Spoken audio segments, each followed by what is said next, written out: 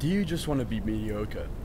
Or do you want to excel and be a renegade of the future? If so, let me tell you what South Africa did to help the employees become the best they can possibly be.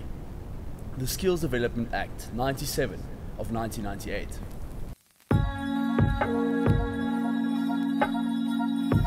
This act was put in place by government in 1998 in the midst of high levels of unemployment, low levels of investment in the South African market, pronounced disparities in income distribution, inequality of opportunity as a result of apartheid and poverty, and then the government aimed to address two main priorities through this act. Firstly, the need to improve skills and increase productivity in order to compete successfully in the global economy. And then secondly, the need to reverse apartheid imbalances and to create a more inclusive and cohesive society. The aims of this act are endless, but to me there are three main ones. Firstly, to improve the overall living standard of people in South Africa through improving their qualifications and skills. Secondly, to promote entrepreneurship in the workplace. And then lastly, to encourage employees to keep on improving themselves. A business has to pay 1% of their total payroll to SARS at the end of the month. This is known as a Skills Development Levy, or an SDL. As seen in the diagram, from that 1% that the business pays, it will be split up into different sections. Let's imagine that 1% is 100 Rand, just for example purposes. The NSF will receive 20 Rand and the QCTO 50 cents. The remaining 79 Rand 50 will then be allocated towards the SETA, which will be explained a bit later. 10 Rand of that will go straight to the SETA, and the remaining 69 Rand 50 either mandatory grants or pivotal and discretionary grants. A SETA, which is also known as a Sector Education and Training Authority, is vital when looking at the Skills Development Act. They have two main jobs. The first one is to receive a business's Workplace Skills Plan, or WPF, which is a document listing skills that are lacking in the environment of that business.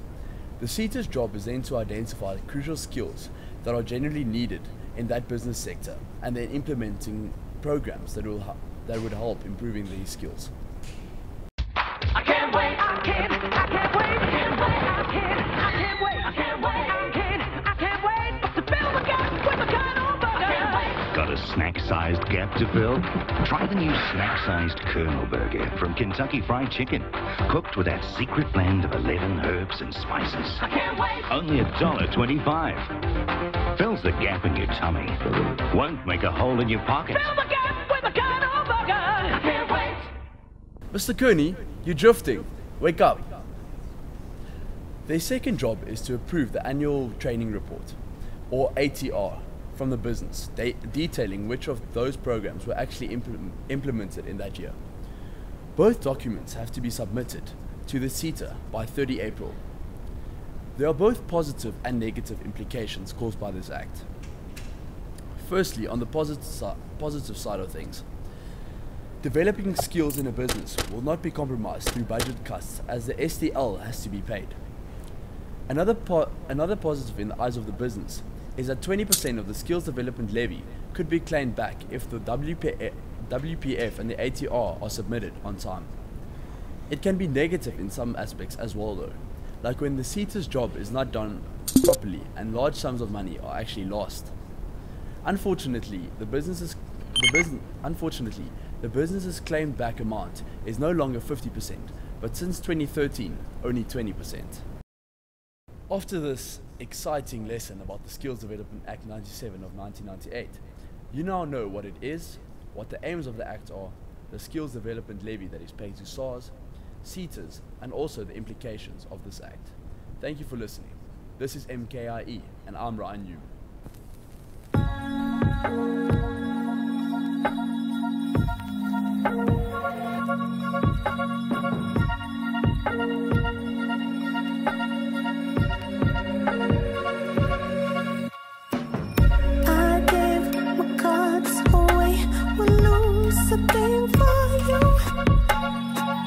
Each second slipped away, do not know what to do.